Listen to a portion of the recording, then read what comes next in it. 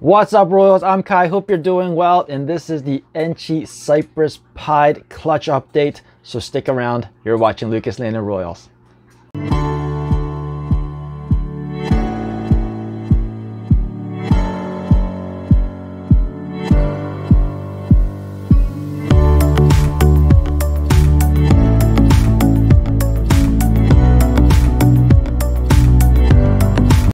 So Royals, a couple weeks ago, we cut a clutch from a Cypress head pied to a Enchi pied head hypo. And of course, we want to see the Cypress Enchi pied possible head hypo. Not like you can see that part anyway.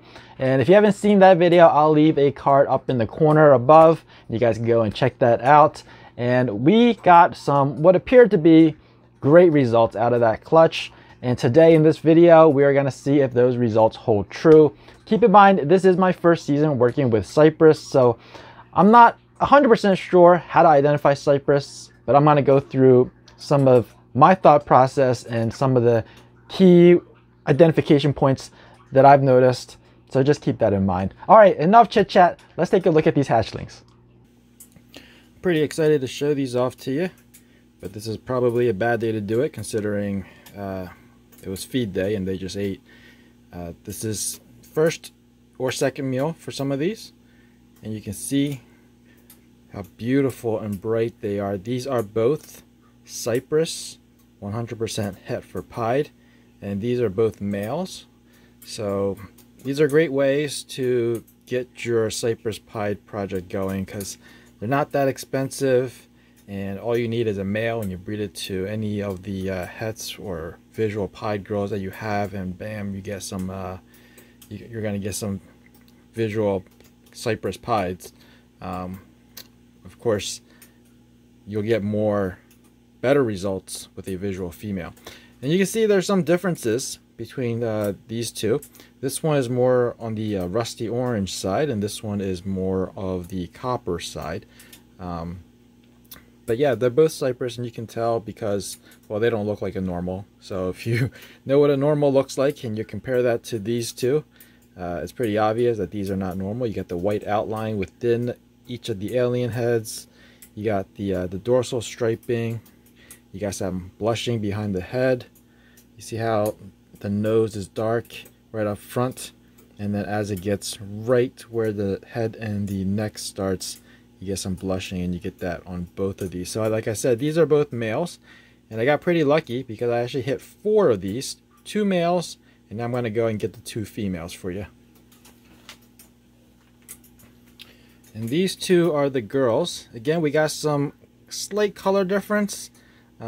This time it's more subtle. The difference is a little bit more subtle, but the one on the right, this one again is slightly on the rusty tone, and this one is slightly on the bronzy or copper tone, but still very, very different from any normal.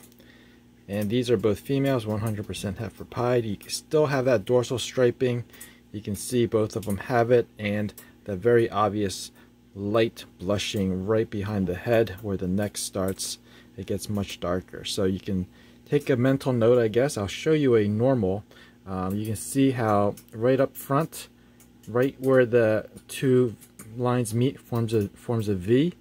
Right there it's dark, and then it gets lighter and lighter, and right behind the neck it's very, very kind of faded out. Same thing with here, where those 2 yellow lines meet on the nose, that forms a V, and within that V it's dark, and then it gets lighter as it gets further to the back of its head. So let me go ahead and get a normal out that's not part of this clutch, and we can do a little comparison. This one right here is a normal, although it is double het for Desert Ghost and pied, and we know that the hets sometimes influence the appearance of the animal, and here we have a very clean animal, so minimize or reducing the alien heads. I think that was what the hets did. But what I want to show you here is that the alien heads don't have that white outline like we saw with the 4 Cypress. And then of course the head, you can see already it's very dark right here at the back of the head. You don't have that blushing. It's very, very dark. So where that V meets, you get that darkness, and then it stays pretty much dark. A little bit of fading right there in the middle, but still overall very, very dark. Nothing like the 4 Cypress that I showed you earlier. So give you a close-up of that head. So this is a typical normal or classic or wild type head. Sometimes it's even darker, but like I said, with the double head influence, it kind of cleaned things up, brightened it a little bit, but overall you can see there's a huge difference between this and those 4 Cypress that I showed you earlier that are heifer pied. All right, next we got to step up from those Cypress het pies, and we have a Cypress pied, or at least what I think is a Cypress pied. I know when I did the egg cutting, I was like, this one is a Cypress pied. I know it's a Cypress pied for sure. Now that it's out of the egg, I feel like when I did the egg cutting, I probably saw it over here where it's much, much brighter. Now that it's out of the egg, we have a lot more pattern, and we do see some, it's a little bit darker than the other Cypress pies that I hatched earlier in the season. And I think what I'll do is I'll get one from the previous Cypress pied clutch that I'm very positive is a Cypress pied. And let me go get that one, and then we'll compare with this one. I'll be right back. So this is the one that I hatched earlier in the season. You can see it's got a little bit more size to it, but in terms of color, I mean, it's a little bit brighter. Little bit, right? I mean, you can see if we turn these to the side, this one is a bit more like a faded color. This one is much more bright orange, but then you get some areas where they're very similar in terms of color and tone. But this one I definitely know to be a Cypress pied.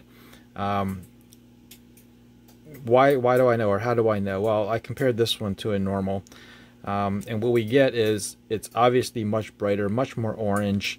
And the lines that are in these saddles are much more crisp, these black lines. There isn't any bleeding of the black into the orange, as I'll show you with the normal. You can see, even with the non-saddles where it's just like a wacky area, you don't get much bleeding. It's still very crisp all around, where the black and the oranges, or the blacks and browns, whatever you want to call them, meet up. Whereas this one, you have that crispness right here. You can see a lot of it, but then when you get to some of these areas, you have some of this black that kind of bleeds in. There's a little bit of a gradient between the black and the orange or the bronzy colors, and I don't know if that's because it's just more pattern and that's why it's doing it. Especially up here, you can see a little bit more clear that it's actually not as defined, these lines. So you get the black where it meets the dorsal, it's very crisp, but then where it comes down to the sides, it gets a little bit dirty looking. And like I said, from a color standpoint, it's very similar. They're very bright. Either this is a very, very bright normal pied, or it's a Cypress pied, and I'm still leaning towards Cypress pied, but it's just that these areas are a little bit confusing me. Could just be that, you know, this is only my very second Cypress pied clutch. So I'm going to go ahead and take these away, and we'll move on to the next clutch mate. I'm going to try to do this with one hand here. This one doesn't have a ton of pattern. It has these small saddles, and when the saddles are smaller or shorter, they tend to be a little bit brighter and cleaner. And this one has pretty much just small and short saddles. So out of the egg, again, I looked at it and I thought it was a Cypress. Again, hey Royals, sorry to interrupt. This is the future me, or maybe I should say the present me. And I just want to talk about two things real quick. Number one, just want to drive home the fact that I am not a Cypress expert. I just want to point out a few things that I'm seeing, that I'm noticing with my Cypress pieds, and how I'm going about trying to identify what they are. Now that kind of leads to the second point, which is I'm kind of teetering on the side of the 2 pies that I showed you not being Cypress, whereas in the past video, where what you were just watching, I was actually leaning on the fact that they were Cypress, but now I'm kind of going the other way, and the reason is this. One from the most recent clutch just shed, and another one from a past clutch also just shed.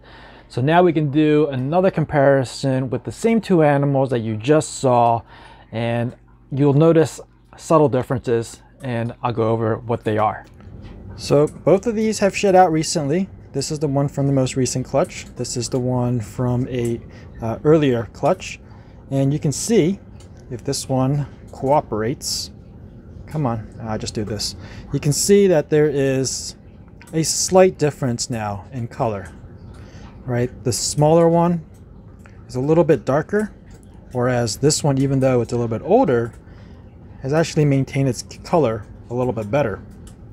So that's why I'm kind of leaning towards the fact that this, the one from this clutch, or the two from this clutch that I've showed you already, may not be Cypress pied. I'm kind of leaning towards not being Cypress pied, whereas when I originally made that video, I was leaning towards them being Cypress pieds. So you can see again the difference.